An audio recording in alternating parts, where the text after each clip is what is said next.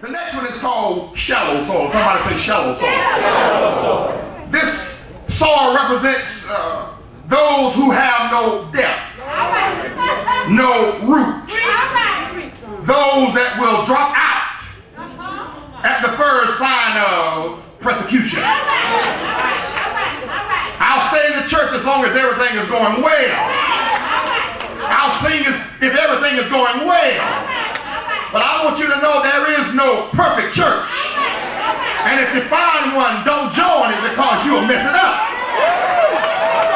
But I want to tell you, brothers and sisters, it's problems in all churches. You're going to have clashes with all kinds of people. But it irritates the heart of God when you stop worshiping God based on what somebody else has done. It was God that woke you up this morning. Why are you going to stop singing for God based on what somebody else has done to hurt your feelings? Shallow soul. You're worried about when folks persecute you. You're going to be talked about. If you shout, folks going to talk about you. If you wave your hands, folks will talk about you. If you say man, folks will talk about you. But if you got a reason to say man, if you got a reason to shout, you ought to shout because you know what God has done for you. Nobody has to tell you to shout. When you got up this morning, you should have gotten up with a hallelujah and a thank you, Jesus. But you can't afford to let shallow Christians cause you to have no depth. Folks will look at you funny if you do certain things. You're praying too long. You're reading too much. You're praying too much. Oh, but they don't know like you know what God is doing in your life. Don't let folks talk you out of your blessing.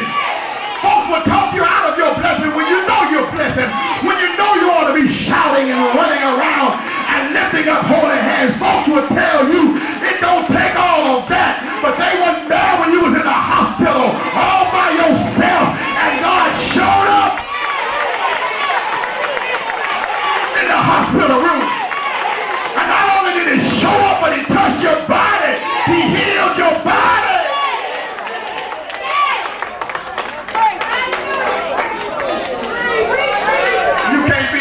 So caught up in shallow stuff. Somebody gonna hurt your feelings quiet. You gonna stop thanking for God? Usher gonna hurt your feelings. You gonna stop ushering and you doing it for God? Who you doing it for? The people or for God? You will have trials and tribulations, but after a while, God gonna fix everything.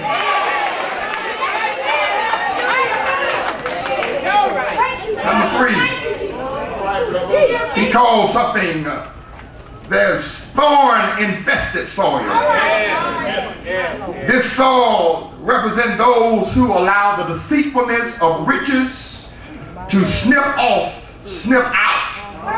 their seed. In other words, they too dressed up.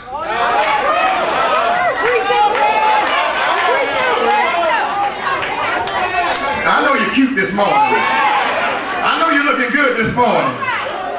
But when you get sick, those cute clothes you got on can't heal your body. You can't allow your stuff to make you miss out on what God is doing in your life.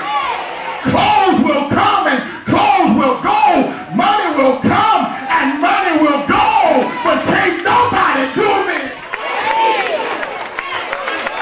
like Jesus. Oh, brothers and sisters, if God has been good to you, it matters not what you got on. You ought to praise him anyhow. If you too dressed up to shout, you too dressed up. If you too dressed up to lift up your hands, you too dressed up. If God has done anything for you, you ought not to let the stuff slip out your blessing.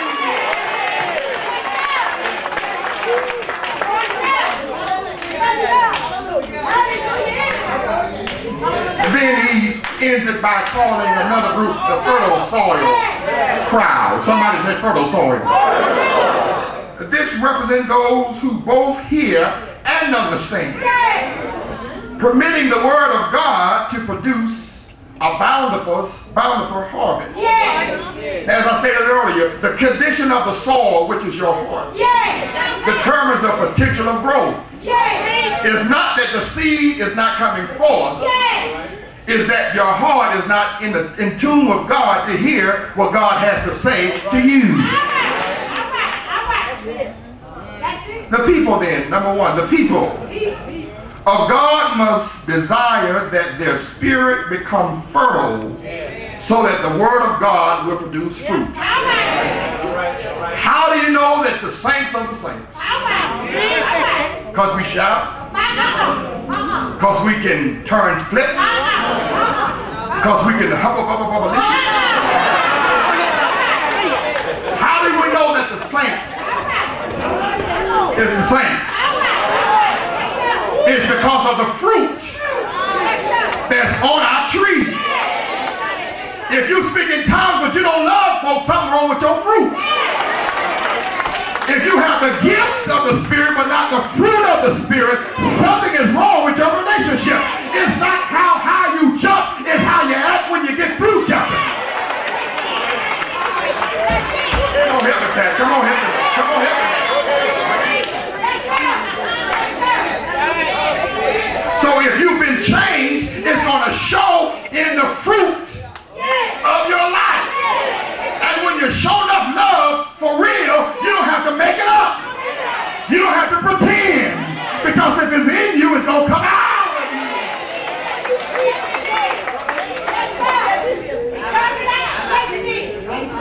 Second thing I want to tell you. Hearing and responding to the word of God will transform you into the person that God wants you to be. You cannot just hear the word Sunday after Sunday and remain the same.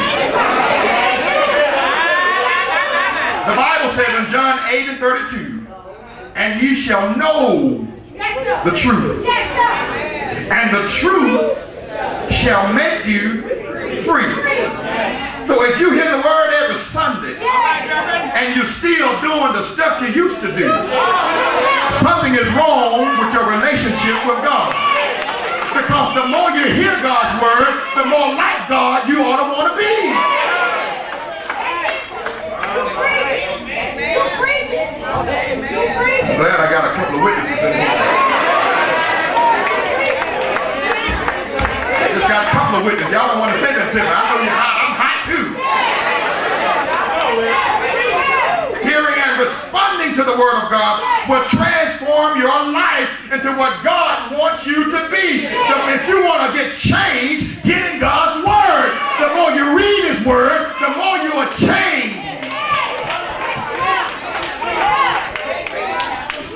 Got a few more things to tell you, then I'm going to let you go. Thank you. Okay, thank you, man. Thank you, man. You know, it's so sweet to be able to have a motherboard and a deacon board and hear Pat over there and the rest of them egging me on. That's the way I was raised. I was raised listening to it. Mother's over there. Preach! Go ahead, go help me out. Yeah, go help me out. Go help me out. You know I'm tired. Go help me out. Number three. Fertile soil is allowing the Holy Spirit to do a new thing in your life. Just for scripture references, Isaiah 43 and 19 says, behold, I will do a new thing. Now it shall spring forth. Shall you not know it? I will even make a way in the wilderness and rivers in the desert. What God was saying is when the word get into you, like it was with your ancestors. He says the children of Israel, they went through the water. They walked through the fire. But the Lord says, I'm just not going to let you shout based on what I've done for your ancestors. But I want to do a new thing in you.